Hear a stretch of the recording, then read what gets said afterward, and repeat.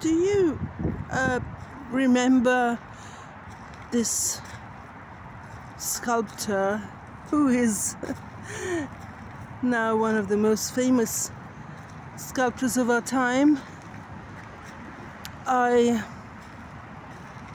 actually was about in my 30s when I heard about him, and he had married a woman who was from Eastern Europe, and she was a porn star, and I thought that was awesome. You know, he had the gumption to marry this woman and to have a child with her, and you know, there was all the scandal about that.